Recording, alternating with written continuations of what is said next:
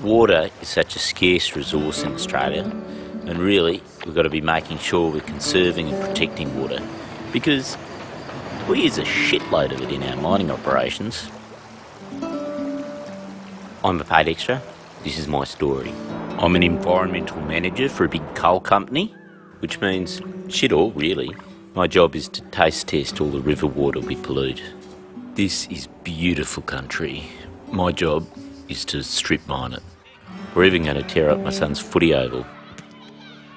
Love going jogging, right past all the riverbeds we're about to drain.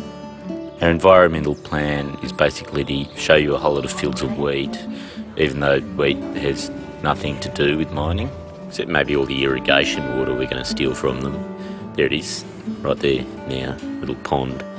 Just get some big computers and use it to pump all the water to us.